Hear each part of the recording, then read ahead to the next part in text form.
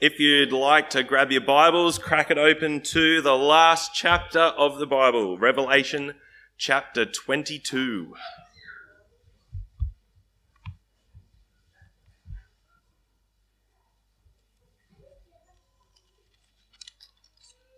Here we go. Then he showed me the river of the water of life, clear as crystal, flowing from the throne of God and of the Lamb, down the middle of the city's main street. The tree of life was on each side of the river, bearing 12 kinds of fruit, producing its fruit every month. The leaves of the tree are for healing the nations, and there will no longer be any curse. The throne of God and of the Lamb will be in the city, and his servants will worship him. They will see his face, and his name will be on their foreheads. Night will be no more. People will not need the light of a lamp or the light of the sun, because the Lord God will give them light, and they will reign forever and ever. Then he said to me, "These words are faithful and true. The Lord, the God of the spirits of the prophets, has sent his angel to show his servants what must soon take place. Look, I am coming soon. Blessed is the one who keeps the words of the prophecy of this book." I, John, am the one who heard and saw these things. When I heard and saw them, I fell down to worship at the feet of the angel who had shown them to me. But he said to me, "Don't do that. I am a fellow servant with you, your brothers, the prophets, and those who keep the words of this book. Worship God." Then he said to me, "Don't seal up the words of the prophecy of this book, because the time is near. Let the filthy still be filthy. Let the righteous go on in righteousness. Let the holy still be holy. Look, I am coming soon, and my reward is with me to repay each person according to his work. I am the Alpha and the Omega, the first and the last, the beginning and the end. Blessed are those who wash their robes, so that they may have the right to the tree of life and may enter the city by the gates. Outside are the dogs, the sorcerers, the sexually immoral, the murderers, the idolaters, and everyone who loves and practices falsehood. I, Jesus, have sent my angel to attest these things to you for the churches. I am the root and descendant of David, the bright morning star. Both the Spirit and the bride say, "Come." Let anyone who hears say, "Come." Let the one who is thirsty come. Let the one who desires take the water of life freely. I testify to everyone who hears the words of the prophecy of this book. If anyone adds to them, God will add to him the plagues that are written in this book. And if anyone takes away from the words of the book of this prophecy, God will take away his share of the tree of life and the holy city which are written about in this book. He who testifies about these things says, "Yes, I am coming soon." Amen. Come, Lord Jesus. The grace of the Lord Jesus be with everyone. Amen.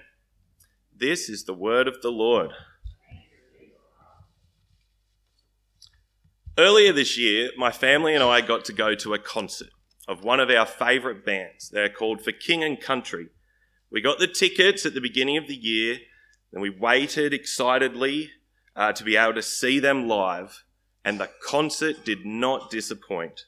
If you don't know this band, For King and Country, I suggest check them out. They have got some banger songs like Fine Fine Life, that's one of my favourites, Joy, Shoulders.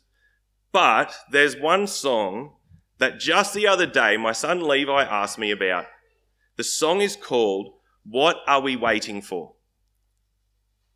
And it got me thinking about where we've been in Revelation.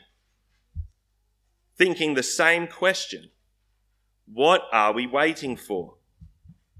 In Revelation, we've had the letters to the churches, a description of what they are going through now. We've seen a glimpse into heaven, this perfect picture, image of all created things worshipping God and the Lamb. We've seen the judgments poured out on the earth. We've seen the fall of Babylon. We've seen the fall of the dragon, the beast, and the false prophet. And all of it has been with really intense imagery, hasn't it?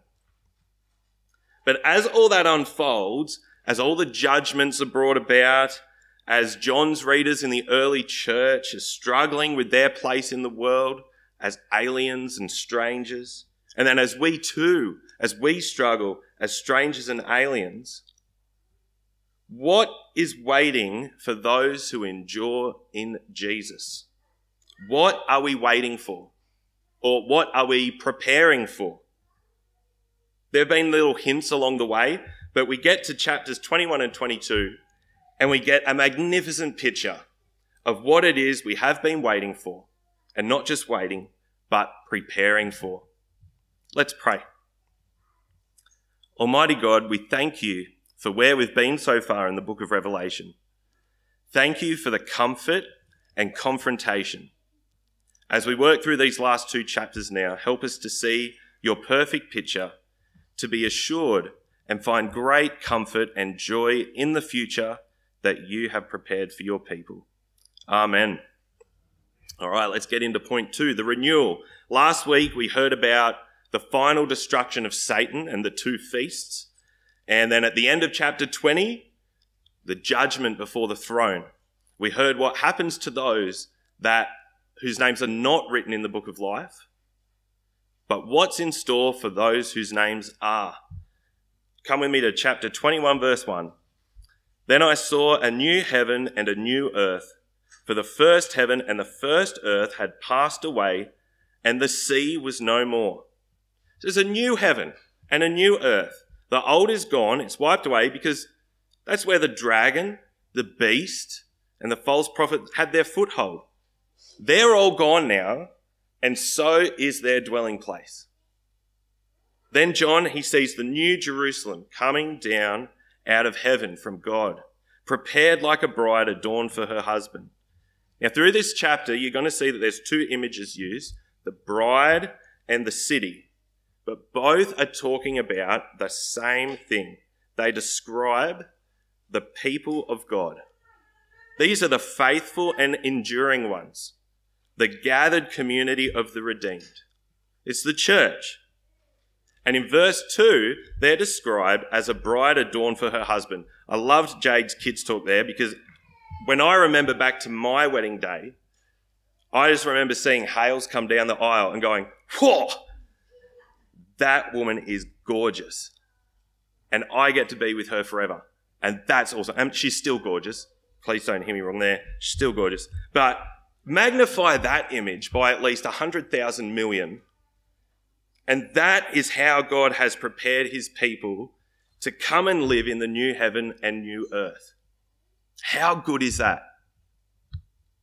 Did you notice too that the bride is prepared before it descends?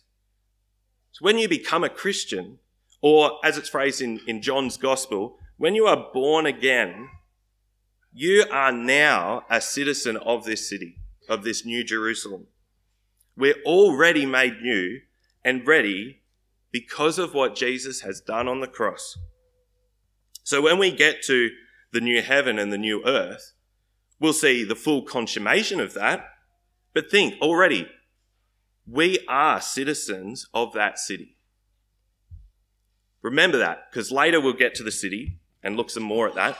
But for now, let's move on to verses 3 and 4. Have a listen to these amazing promises from God that he's making from his position of power on the throne.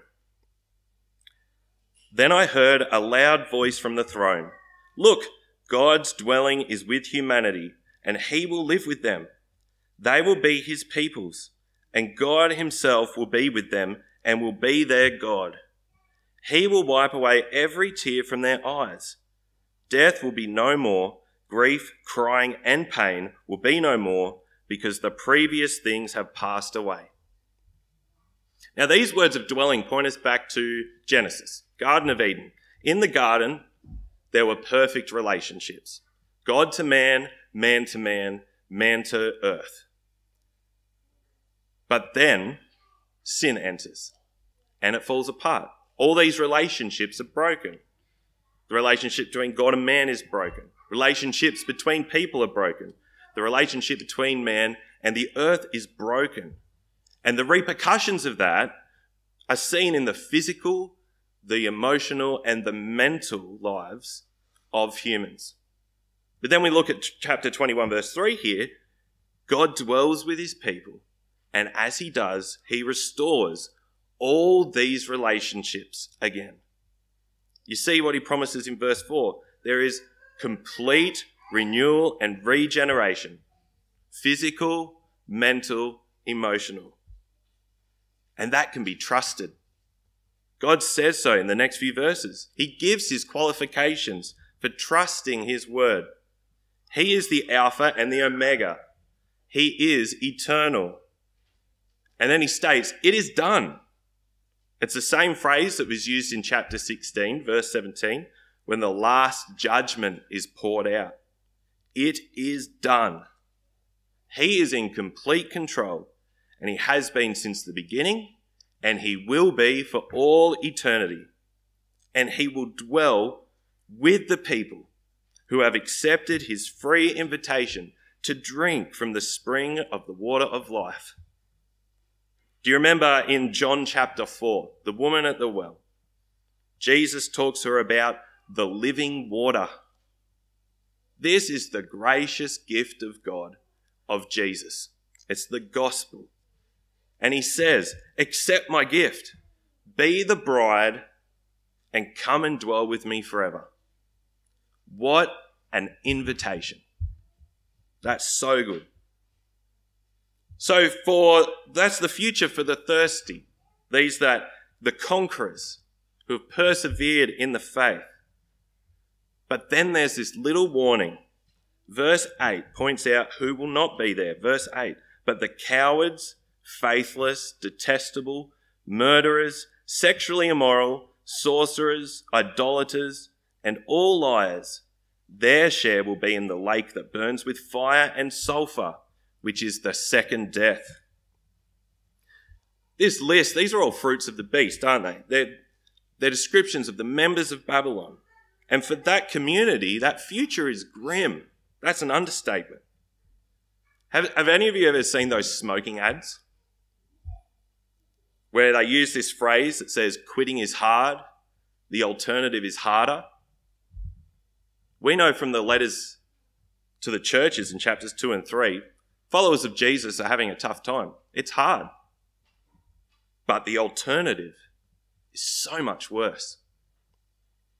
How does that make you feel then, knowing that there are those around you that are going to experience that alternative?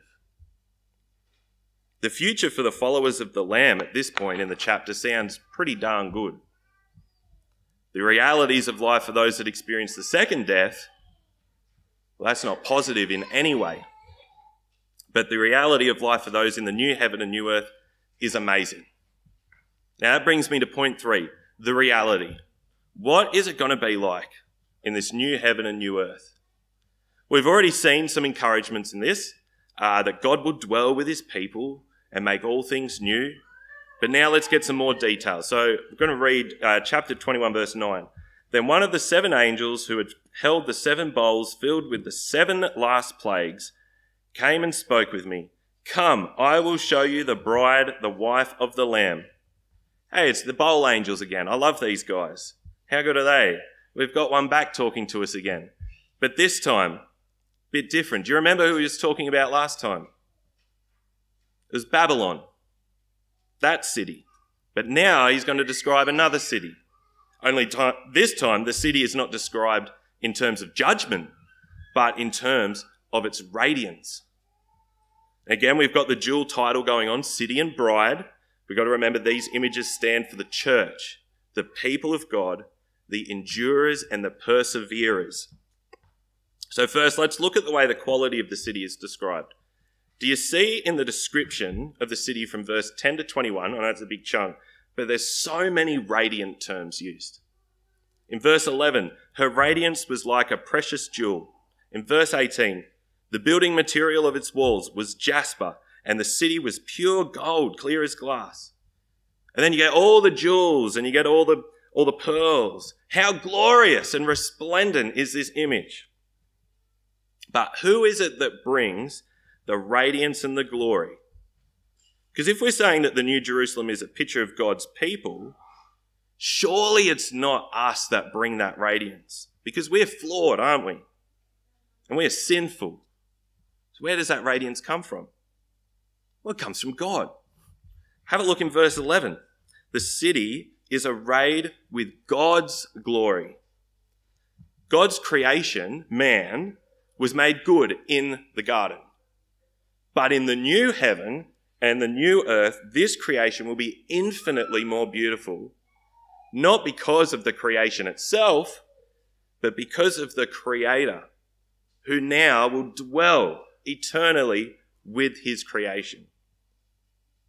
Let's go on to the foundations for this city. Look from verse 12 with me. The city had a massive high wall with 12 gates. 12 angels were at the gates. The names of the 12 tribes of Israel's sons were inscribed on the gates. There were 3 gates on the east, 3 gates on the north, 3 gates on the south, and 3 gates on the west. The city wall had 12 foundations, and the 12 names of the 12 apostles of the Lamb were on the foundations. Did you see these 2 groups of 12 in there? The gates with the names of the 12 tribes of Israel's sons, and the foundations of the wall with the 12 names of the 12 apostles of the Lamb. This city is founded on God's redeeming acts. You got the 12 tribes representing the Old Covenant. Here we're thinking Abraham, Moses, David.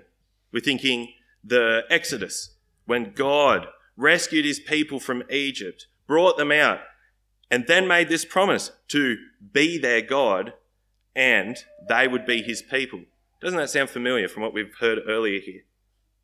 And then you have the New Covenant. You've got the 12 apostles, those men who followed Jesus around, who learned from him, who witnessed firsthand his death and resurrection, and then continued to carry on his work.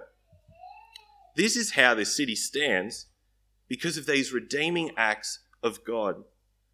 The church can only exist because of God's grace in bringing it together and building it. He and his redeeming acts are central to it.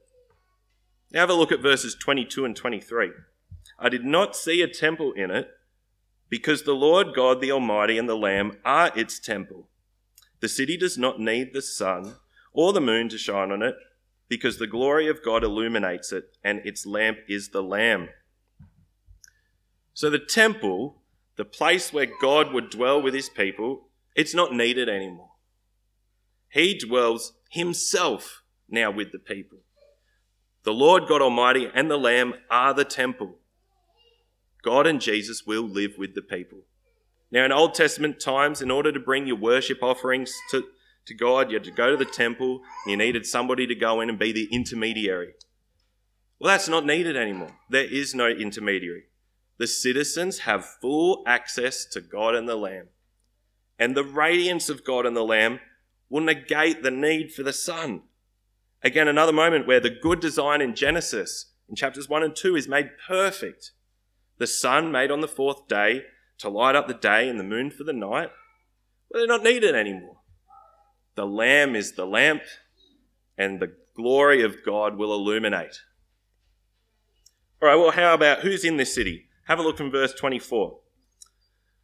The nations will walk by its light, and the kings of the earth will bring their glory into it. Its gates will never close by day because it will never be night there. They will bring the glory and honour of the nations into it.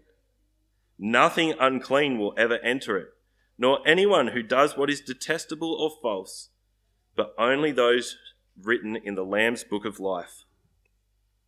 So this will be a place for all nations. And I mean, we've had reminders of this all the way through Revelation, haven't we? Even in the memory verse, from every tribe and language and people and nation. God is bringing people from everywhere in. But again, do you see, there is a warning for those that are not in. Nothing unclean, no one who does what is detestable or false. God cannot abide sin, and so it will not be in this city, nor will there be any remnant of it. Not even Satan is getting into this place like he did in the Garden of Eden. Only those written in the Lamb's book of life will experience life in this new creation. That leads us on to what it'll be like. There have been little glimpses of this, but have a look at 22 verses 3 to 5 with me now. Halfway through. The throne of God and of the Lamb will be in the city, and his servants will worship him.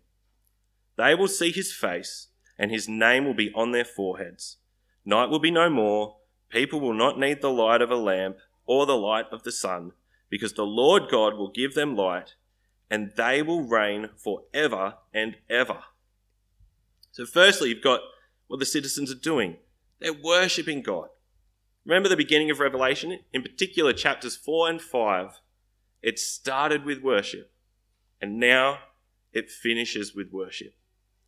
God will receive all the honour due to him from his servants. Secondly, the citizens are going to see him face to face. How good will that be? Here's a tricky bit. Will it be God the Father or will it be Jesus? Look, we're not really sure. But the personal relational aspect of these two chapters comes out again. God will dwell with his people. And third, it's going to be forever. There'll be no end to this glorious existence with the Saviour, worshipping him eternally. Doesn't that all just sound terrific? It's just wonderful. You know what's really terrific? This is another one of those now and not yet moments. Because what did the city represent again? It represents the church, the people of God. This is actually a partial reality for us now. As followers of Christ, you are saved into this community. It's a community that's based on the redeeming acts of God. It's a community that worships the true and living God. As members of that community, we have God dwell with us as the Holy Spirit in us. Right now, we are the New Jerusalem. We are already made flawless in Jesus.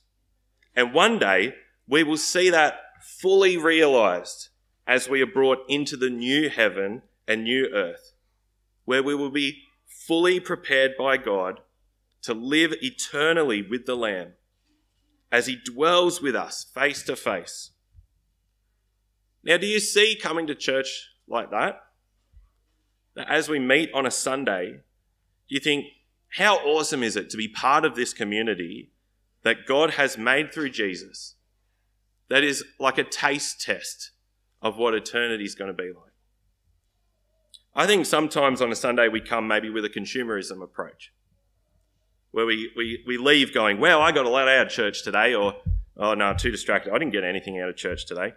I think sometimes we need a realignment, because church isn't about what we get. Church is about what we are. We are the New Jerusalem, God's holy city, the bride. And that will reach its ultimate fulfillment when Jesus comes back and takes us to be with him forever. Which brings me to point 4, the last section of Revelation, little epilogue to finish the book off, which addresses the return. Verse 6 begins with a reminder that these words, i.e. the words of this book, are faithful and true. In fact, the phrase "these words" gets repeated a number of times in this section. They're described as faithful and true, that the one who keeps them will be blessed. They are connected with those that are servants of the Lord God Almighty.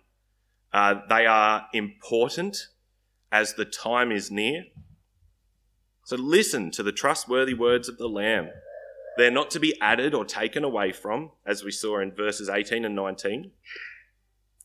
They are what the true and faithful witness has passed on to his witnesses in order to comfort and confront them as they live as strangers in this world, as they wait and prepare for the glorious renewal and the reality of the new heaven and the new earth. Verses 14 and 15 readdress the divide of who's in and who's out. They say, "Blessed are those who wash their robes, so that they may have the right to the tree of life and may enter the city by the gates. Outside are the dogs, the sorcerers, the sexually immoral, the murderers, the idolaters, and everyone who loves and practices falsehood. So there are two ways to live there, aren't there? With washed robes and the right to the tree of life, basically to accept Jesus and live with him as Lord and Saviour, or to reject him and therefore be outside. Will you be inside or outside? Now, there's uncertainty of when this will happen. I'm sure you all know this saying, two things in life are certain, death and taxes. I'm not touching taxes, that's for another day. But death, let's deal with death. Everyone is going to die or is going to be taken with Jesus to the judgment seat when he returns. We don't know when either will happen, but we do know that Jesus says he's coming soon. So when either of these definites happen, where will you be going? And then what are you going to do with the time that you have here now? In the song I mentioned at the beginning, What Are We Waiting For? The chorus begins like this. What are we waiting for? What are we waiting for? And then this cracker. Why are we wasting all the time like someone's making more? What are you going to do with the limited time that God has graciously given you as you prepare for the definites? We don't know when it will happen, but Jesus said he's coming soon, and he means it. So, what are you waiting for? What are you preparing for? The answer to that, I think, is nothing and everything. We know that as followers of Christ, the New Jerusalem is a reality now. So there's no reason to wait. You have all you need to be a citizen of the city as you prepare for Jesus' return. So how are you going preparing? How are you going as a citizen? Are you worshipping God? Or you're making the good things God things? Are you focused on the gospel, letting it give you endurance and perseverance? Are you so captivated by the love and grace found in the gospel that as you look at the world and the rejection of Jesus in it, that it upsets you and you lament? Do you view the meeting of the church as a taste of what the new heaven is going to be like? And so prioritize meeting with God and his people each week. Are you helping the younger generation, teaching them, either directly in your homes or within the church family as a whole, to prepare for the definite and not waste time on the possibilities, the good things in life that we make God things? Are you witnessing in your proclamation and your practice to those around you who will be on the outside? Because for them, they have nothing to wait for but death and misery. For those whose names are written in the Lamb's Book of Life, they have everything to prepare for. An amazing, glorious future dwelling with God forever. Well, Revelation's been pretty amazing, hasn't it? It's really a remarkable book. Sum it all up, Jesus wins. And he's coming back. And he's going to take his bride home forever. How good. Come, Lord Jesus. Let's pray. Lord Almighty, thank you that Jesus is coming back. We eagerly await his return. Help us to be faithful witnesses to him while we wait for his return. Amen.